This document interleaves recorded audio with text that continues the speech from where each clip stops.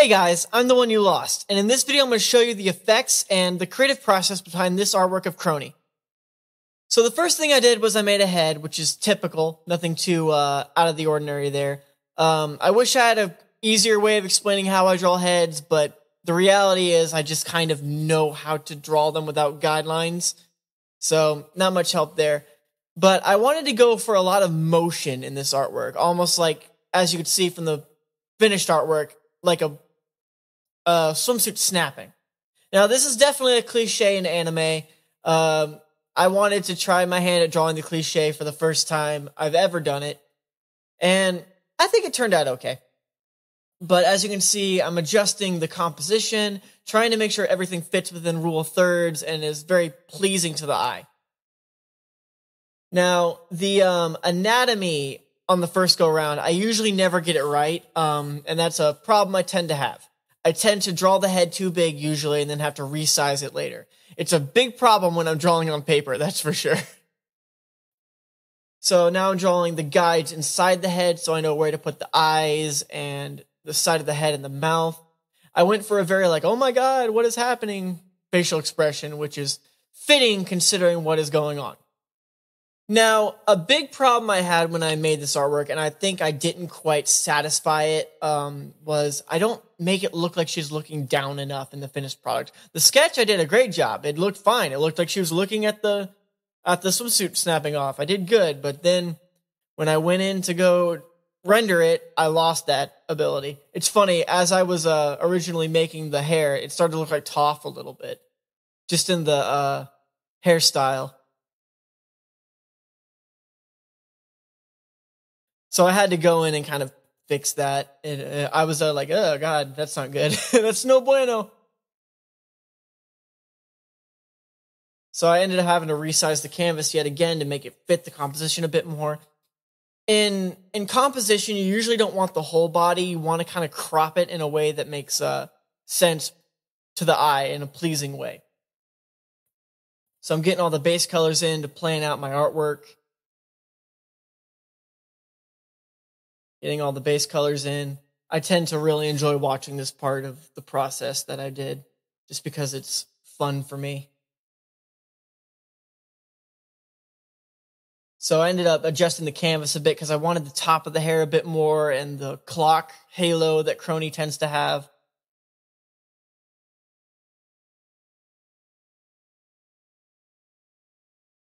Added the blush, and now I have a multi-layer on top so I can plan out the lighting. I really do recommend doing light carving to plan out lighting. It makes things so much better.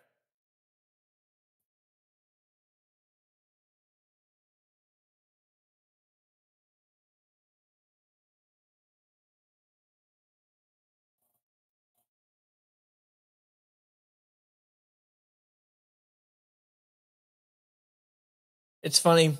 I feel like I'm finally getting somewhere with my art because my sketches look almost like finished products now, which just makes me feel like, yay, I'm finally getting to the point where I feel confident enough when I draw.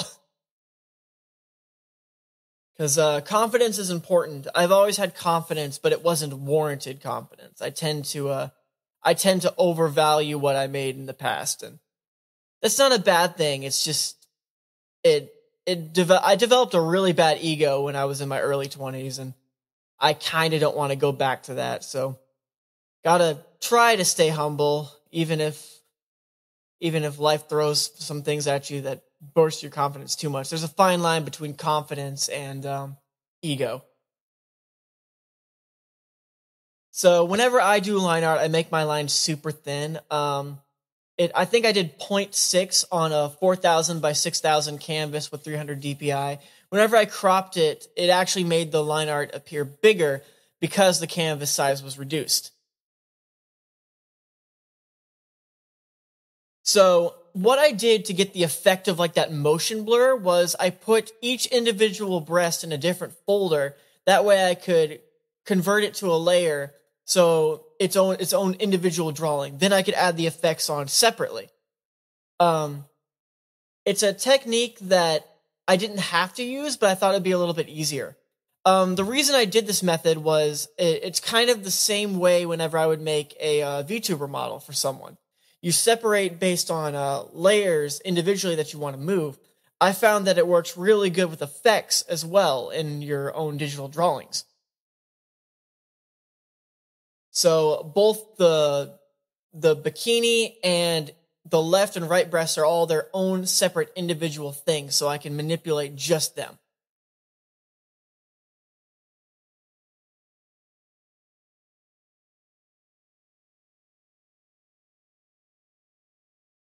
I hope that made sense. I'm really hoping I didn't just speak into the ether and hope it worked. Added the shine, make it look nice and big. Crony's breast size is massive. This definitely isn't typical, but it's anime. It's not real. So we draw it however we feel like in the anime industry. There we go. Now it's coming together. Use the selection pen a lot. It definitely will make things easier for you.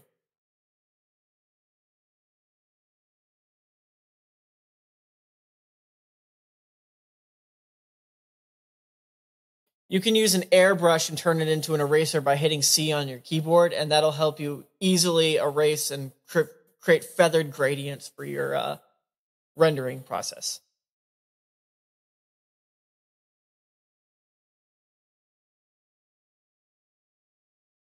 Usually I start with the face. I'm not sure why I didn't this time, but I just wanted to get like the tricky part out of the way. And for the most part, I accomplished that. So yay!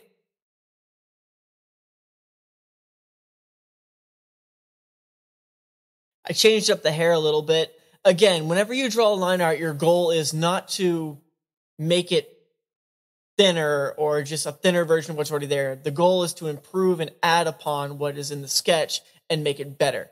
Sometimes you achieve that, sometimes you don't. It comes with experience the more you do it. Even I sometimes still make a mistake, even after 10 years. I say 10 years like I was any good 10 years ago. I only started getting better about a year and a half ago. I used to say 3 years, but I look back at my stuff a year and a half ago and I go, ew, that looks kind of crummy. But I've learned a lot since then, and I feel like I keep learning, and I'm going to keep learning. My goal is to keep getting better art till the day I die. Eventually, I'm going to stop improving, but I would really like to push it for as long as I possibly can. So now we're doing the eyes. I'm not super proud of how I did the eyes this time. I didn't have an eye shape in mind, and I kind of just winged it this time. And I felt like maybe my eyes suffered in this regard. It wasn't as good as it could have been, and that's unfortunate.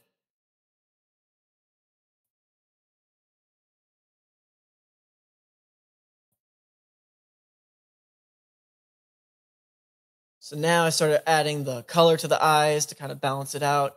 And here pretty soon I'm going to start adding rendering to the face.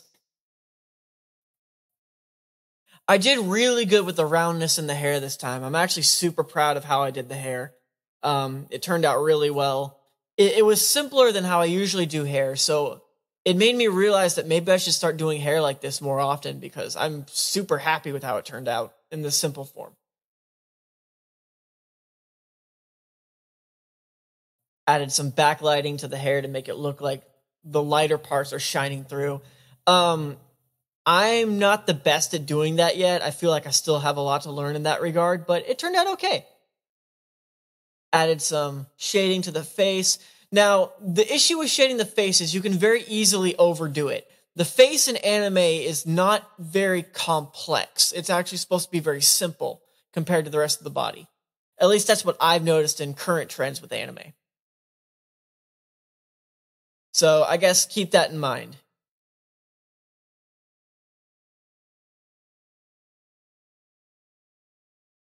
There we go.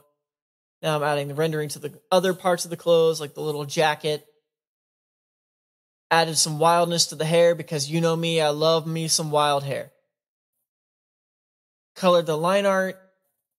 And now is where I'm going to take the individual breasts and I'm going to start adding some motion blur to it. I got to find the angle, get it just right. Here we go. And now the bikini. There we go. Now we got some motion, and now we got to draw the clock part in because I almost forgot to do that. But I remembered, hooray!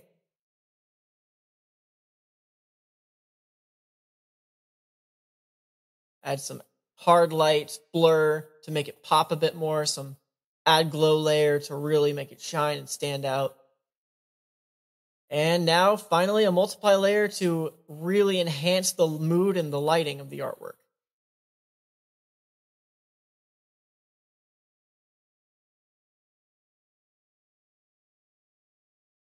Now I think a tonal curve and we're good.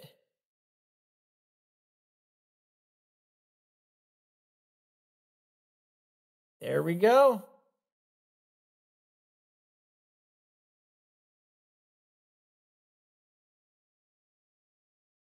I really did a lot of effects on this one. I kind of went crazy with it. My bad.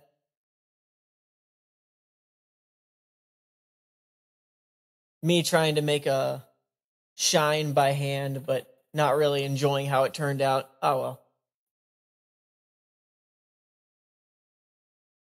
And there we have it, the finished artwork. If you like this video, please like, comment, hit the bell, subscribe. Helps out a whole lot. I'll see you guys next time. Bye.